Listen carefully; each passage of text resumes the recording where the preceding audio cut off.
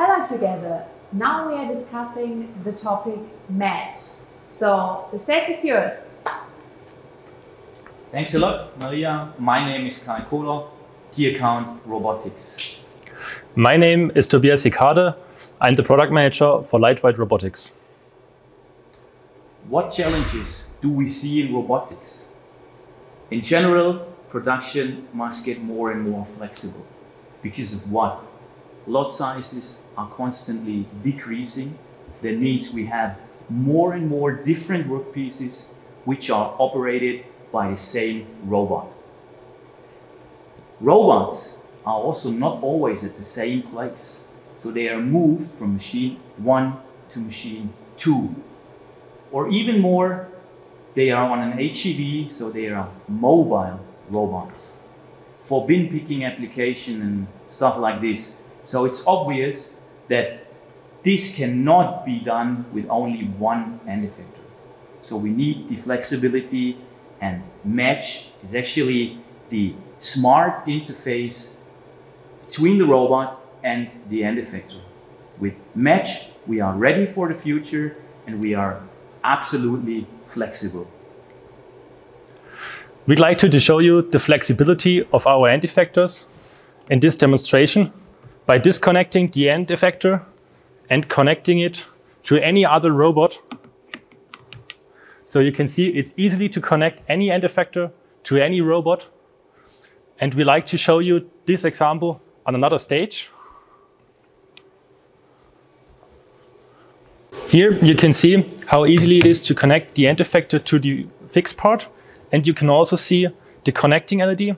So if you connect the loose part with this end effector to the fixed part, it lights green. So you have a signal and you know, okay, everything is good. And now we like to show you this demonstration also on another robot. Here you can see how easily you can connect it. So here we could see the flexibility. With this demonstration, we could see the flexibility in regards to the different robots. Besides this, we also have the flexibilities in the end effectors. That means we have long stroke grippers, which are servo functionality, so you can adjust stroke and force maximum functionality. We also have smaller grippers for smaller workpieces.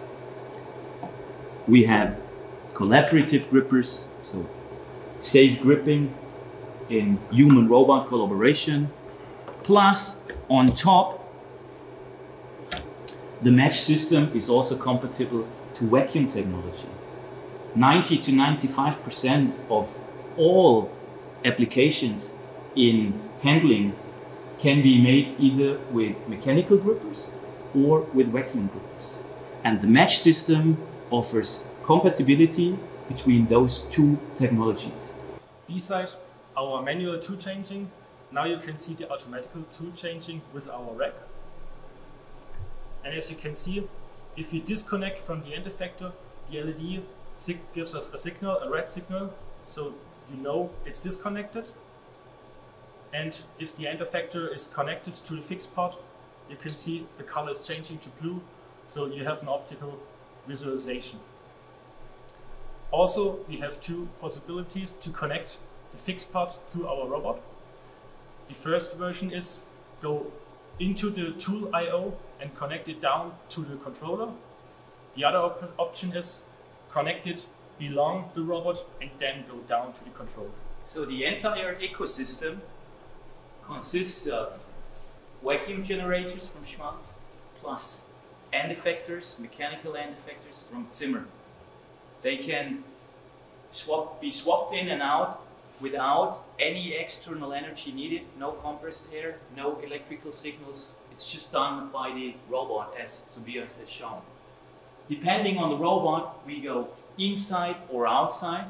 Means we have communication modules directly at the flange, or we have the smart communication module inside the robot cabinet, which allows us the communication from the robot controller to the gripper and vice versa. Interesting here is also that we have integrated the wizard functionality for mechanical grippers as well for the vacuum devices. So for the user, for maintenance, for everybody who is in charge of the device, it's always same. So we can guarantee maximum availability of the entire line or robot cell. Thanks for your attention and stay tuned.